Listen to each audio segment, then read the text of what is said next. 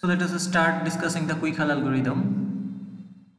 We have discussed previously that the input to the Quick-Hall algorithm is a set of points. So these are the set of points we are going to consider for this analysis. So it's clear from this picture that extreme points like this point and this point or this point will be the part of the convex hull. So Quick-Hall algorithm uses the divide and conquer strategy. So it finds the extreme points and divides the problem into subproblems. So to begin with, we find the extreme x coordinate points. So the point L and the rightmost point R will be considered. So the total space will be divided into two halves with the line joining the points L and R. After that, for every subproblem, we keep finding the extreme points. For example, for the upper half, we find the distance of every point from the line LR. Previously, we have discussed how to find the distance of a point from a straight line.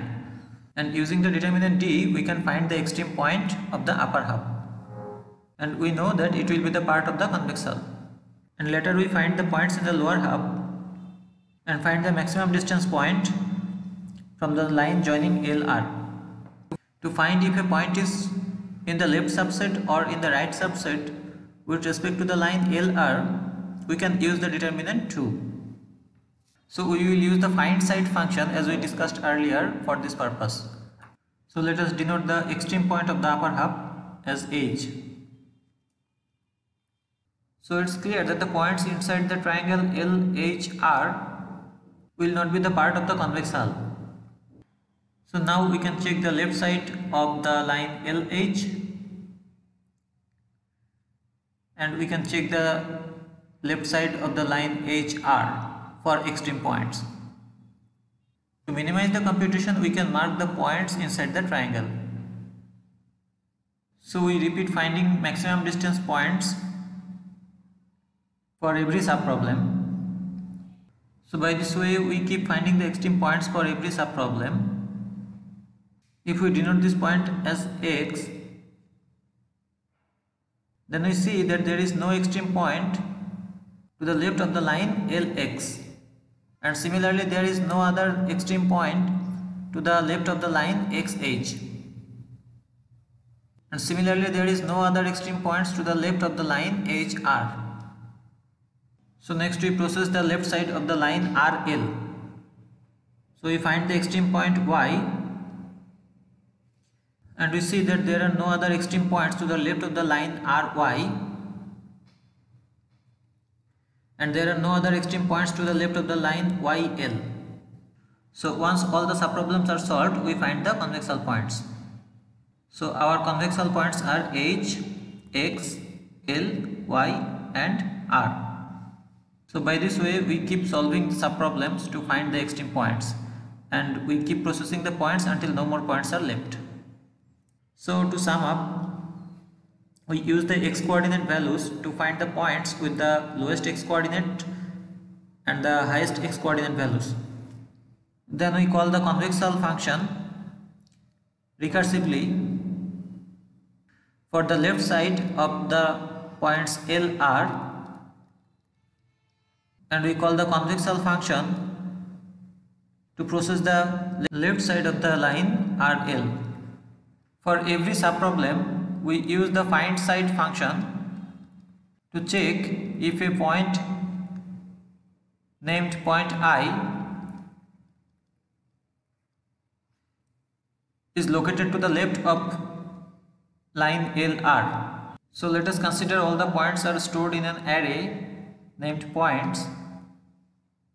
So now for the first subproblem, we can use the find side function to determine the side of the points. Then we measure the distance of these points from LR and we find the maximum distance point.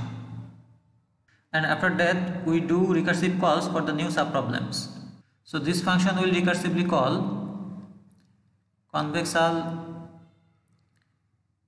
left of LH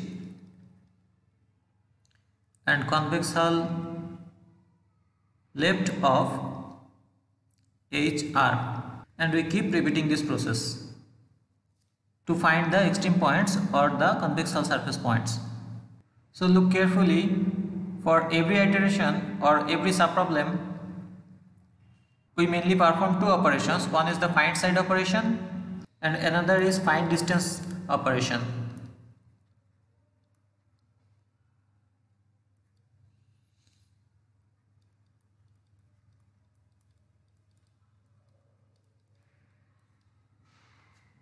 And as we discussed earlier, these two operations are linear time operations. So for m points, these operations will take big O of m. So let us consider the time complexity of this algorithm. So let us consider Tm as the runtime of convex hull on a list of m points. So the recurrence relation becomes T of m1 plus T of m2 plus big O of m, where m1 and m2 are the points in the two subproblems. So it's clear that it's similar to the recurrence relation of the quicksort algorithm, and that's why this algorithm is called quick hull algorithm. And now we can easily find the complexity from this recurrence relation. So it depends on the subsets. If the subsets had some balance, then the complexity will be big O of m log m, like the quicksort algorithm. Otherwise, the worst case runtime will be big O of m square. Thank you all.